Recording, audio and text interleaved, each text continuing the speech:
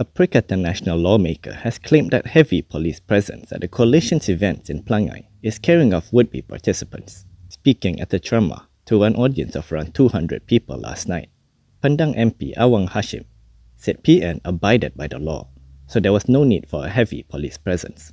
Awang brought up the recently concluded 6 state elections as an example, and said that sometimes the police would fill up their tents. He said the tents were set up for the public to hear the speakers.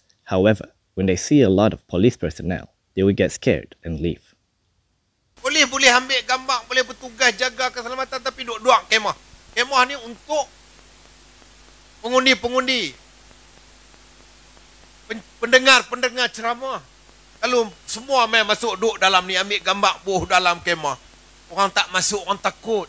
He added that the police should do their jobs and follow the instructions from the government of the day, but don't follow strange orders.